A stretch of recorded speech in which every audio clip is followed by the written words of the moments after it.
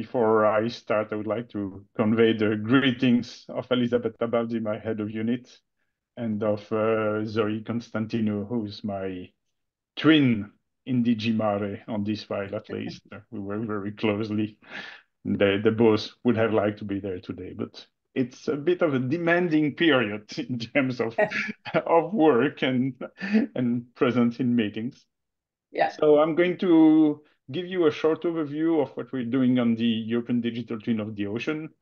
I believe that many of you might have already seen some of the slides, but still, I think it's very useful to repeat some key messages. And then I trust that Pierre will complete and detail some of the aspects after me. So thank you, Pierre, in advance. So as a reminder, the EU DTO has been promised by President von der Leyen at the One Ocean Summit in Brest in February 22. And it's one of the key deliverables of the EU mission Restore Our Ocean and Waters, specifically under the cross-cutting enabler, which is the Digital Ocean and Water Knowledge System. It's a file that has started pretty quickly because actually we realized that the very first discussion on trying to build something like that is not even 3 years old. We started thinking about it for the Mission Work Program 21, and that was in July of 21 that we did it. So in 3 years, as I hope I will be able to demonstrate, and I hope that you will be able to see in the Digital Ocean Forum in June, there has been quite a lot of progress and momentum and expectations, which we will also need to manage. That's not necessarily the easiest part of the job. So maybe as a reminder of what we consider as a digital twin, because there are many different interpretations of what digital twins are, whether it's just a system which allows one to access data and monitor a system so that it's purely a digital representation of a real-time system like the ocean or whatever. Others see digital twins as purely models and forecastings. We have the perspective and the vision that it is something more to that. It relies heavily on that, but it is more because the endpoint of the EU DTO is to be able to have a user interface which is pretty simple for not necessarily lay people, but people who don't have all the expertise, the scientific expertise behind it, to be able to play with a system that is of their own interest, planting aquaculture, doing nature-based solution for coastal protection, doing maritime spatial planning, planting renewables offshore, you name it. And what we want to do is to provide them with a tool which allows them to test different solutions and to see how these solutions will be affected by possible change in the next decade or so, at least in the time frame that is relevant for the investments, for instance. So it's really that interactive layer coupled with the forecasting, the predictive capability of the models and the data fed by the data. So we're strongly believers that these approaches will develop by themselves because we are in an era where data accumulates at a large speed, not at the same speed in all the sectors, but still the models, the computing capacities evolve enormously fast. So we are convinced that digital twin for specific application will pop up and will be developed in many domains. Now, in the world of the ocean, it is much more complex to do so than if you are doing a digital twin of a factory of a specific chemical process or name it. The ocean is extremely complex. And what we want to do with the EU DTO is to facilitate this development by providing a core infrastructure, a service to all those who would like to develop such digital twin application. So we want to facilitate the development of a digital twin ecosystem for ocean sectors and ocean applications. The way we want to go about it, and it's really about structuring and integrating the ocean knowledge value chain for the ocean actor, is by integrating the assets that we have already today with IT infrastructure, such as cloud computing, cloud storage, artificial intelligence, high performance computing, and whatsoever, and with a number of tools to be able to interact with the models and the data in a meaningful way. So that is how we see the architecture of the EU DTO. So it's based on three components, essentially: an ocean data space, which contains or which provide access to the data in a how to say, in a way that is fitted for the users. For instance, so if you need a lot of data for high performance computing and to run models, you need to have the data close to the places where you run the models. You have different aspects linked to that, whether people want to keep the data for themselves, whether they want to share it, when they want to put it on a storage place temporarily, but keep the rights. I mean, there are many different possibilities around that. And we want to start with the assets that we have, that is mainly the data, the in-situ data coming from EMBnet, and the data which comes from the satellite data through the Copernicus Marine Service. And of course, the data from the marine infrastructure, most of them being channeled through EMBnet. And then gradually, we would like to be able to extend to other sources of data which are not part of this first asset that we are integrating at the moment. Although our intention is to try to have most of the new data channeled through EMBnet. We want really EMBnet to be the main data entry point to access data, but not everything will be able to go through EMBnet. So we need to be able to access the data which lies in other places. And then last but not least, for the data, we have all the data that comes from running the models themselves, which need to be available to users, as we don't want to repeat running the models multiple times if it is not necessary. The second part of the core DTO is what we call the DTO engine, and which contains the models. And there, in the long term, we want to have models covering, of course, the physics, but also the ecosystem and all the socioeconomical dimensions. So we will go gradually to that. Now we are relying on the existing models that are run by the Copernicus Marine Service, but gradually we will improve these models and integrate ecosystem models. It's already being done through Edito Model Lab, and integrate them with artificial intelligence systems to have more powerful predictive capacity.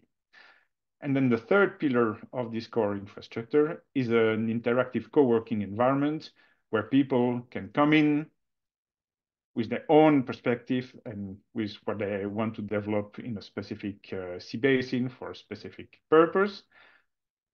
And we want them to have access to different applications, to access the data, to access the models, to feed in with their own data, to run it, to develop the interfaces. And we have there, or we will have at some point, a number of services that will support these developments. We have three pillars of actions for building this EU DTO, the core infrastructure, as we call it. The first one is the science base, where we rely on all the projects that are working on matters that are directly relevant to the digital twin of the ocean. Then we have the core infrastructure, which is being developed essentially through the Mission Ocean Work program. And then we have the EU DTO in the world, as it really makes nonsense to work on the digital twin of the ocean if we don't relate with similar initiatives that are being developed worldwide. So we need to make sure that there's overall interoperability between the different initiatives. So that's what it looks in the mission work program. So we started in 21 with two projects, one being a DTO infra, which is a grant to identify beneficiaries. And the identified beneficiaries, you will hear one of them just after me, it's Mercator Ocean, and the other one is the Flanders Marine Institute. The reason for choosing these two is, of course, because of their expertise, but it is essentially because they are the main operators of the programs which consist of the two main assets that we are building on, and that is EMODNet and the Copernicus Marine Service. For EMODNet, of course, the situation is very complex with a network composed, I think, of about 100 or 120 entities. And so here the role of Liz is a coordinator, and they must rely on the inputs from the different partners of EMODNet. So they're an intermediate body, bringing also, of course, all its expertise and knowledge in managing databases, in particular for biodiversity. The second project is Edito Model Lab, which is developing this underlying model that will be running on the EU DTO infrastructure. And these are advanced models that are developing. As I said, there's a lot of artificial intelligence which is being integrated there. Then in 22, we had a second call where there we really aimed at biodiversity data, because we all know that this is one of the key issues if we want to have meaningful models and then predictions which can feed the DTO. So we have two pretty big projects, 10 million euro each, which are there to try to integrate the biodiversity data, which we know exist out there, but which we don't have access to EMODNet, for instance, at this point. And then we have one CSA, which is looking specifically at eDNA and how to develop a database or reference library of genomic sequences, etc. Then we have coming very soon two projects which are more two topics which are more future-looking. One is about the integration of the socio-ecological models, but it's really a research and innovation actions. There we will have 4 projects which are in final stage of finalization, so we will be able to name them very soon.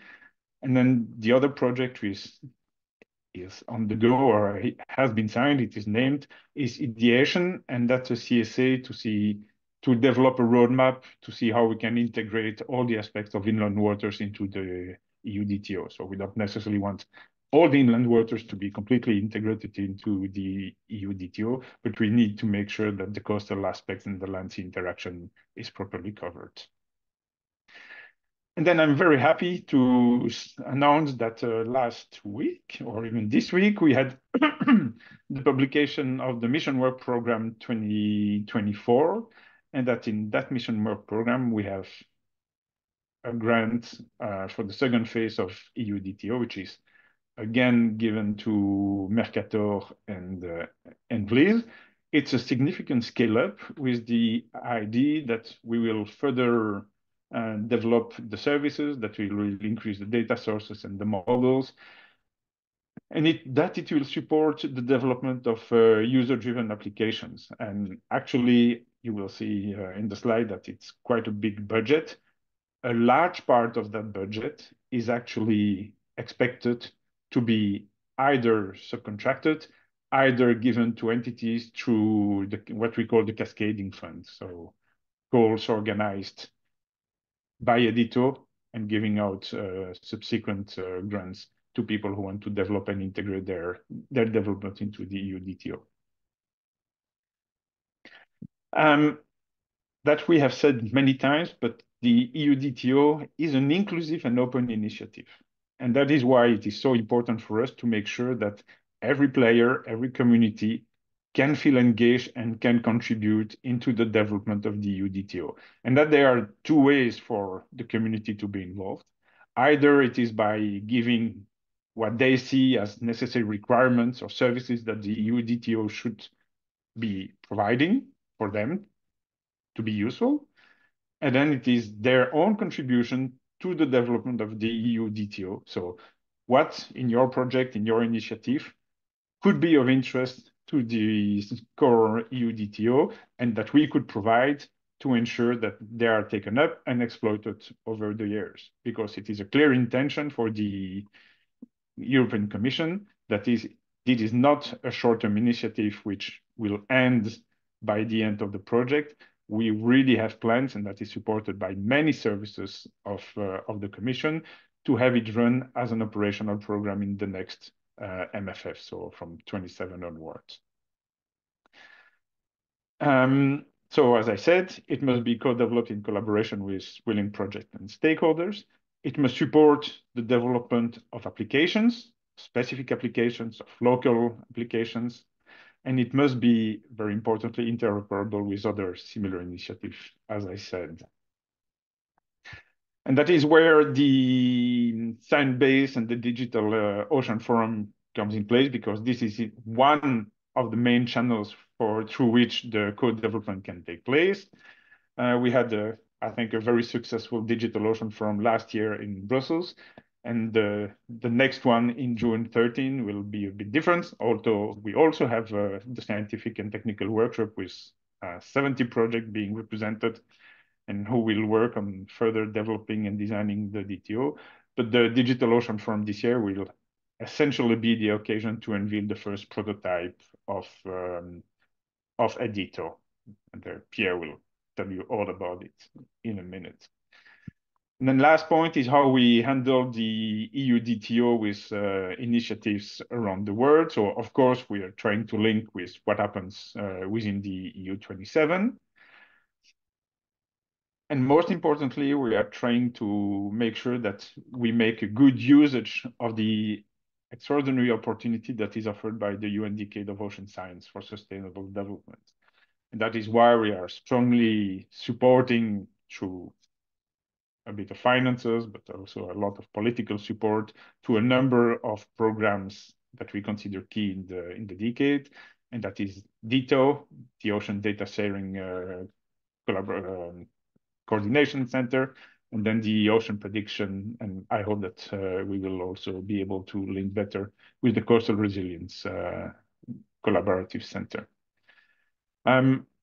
In the G7 Future of the Seas and Ocean Initiative, I was personally very happy that we reached a decision that all the members would channel their efforts through these key programs, and in particular through DTO. And there I'm grateful to another speaker who is following me later this morning. It's Ute, who has a leading role in one of the working groups that supports DTO on the interoperability turtle. I don't know whether you are going to talk about that, Ute, later, but I think this is a very important work that you are doing there. And of course, all the work of the Ocean Prediction and the people who participate in the steering committee of the different programs. So I think that's it. I talked about the Digital Ocean Forum on the 13th of June. It has been very successful. It raised a lot of interest, maybe too much, because within 2 weeks, the registration had to be closed because we reached and actually went significantly over the capacity of the audience. So we will need to find some ways out of that. But it is going to be webcasted, so everybody will have the possibility to follow the discussion and to see these first prototypes of the EU DTO and what it can do.